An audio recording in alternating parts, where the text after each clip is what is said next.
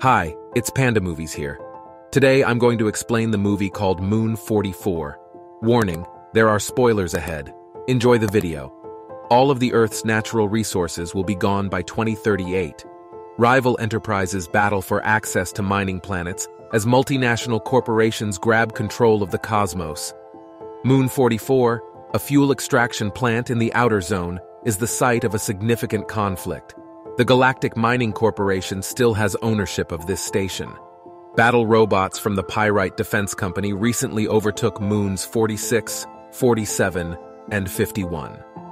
Galactic Mining had its own defense system, which included helicopters capable of functioning in the Moon's volatile atmospheres, but it was scrapped when too many pilots died in training.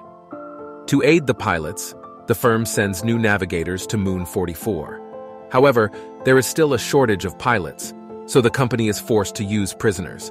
Galactic Mining regards its fleet of mining shuttles as even more important, so if the base is attacked, the shuttles are ordered to leave the crews behind. Felix Stone, an undercover investigator hired by Galactic Mining, is tasked with investigating the inexplicable disappearance of two shuttles. Stone visits Moon 44 and meets Chief Navigator Tyler, who believes the shuttles were taken after the flight computers were manipulated.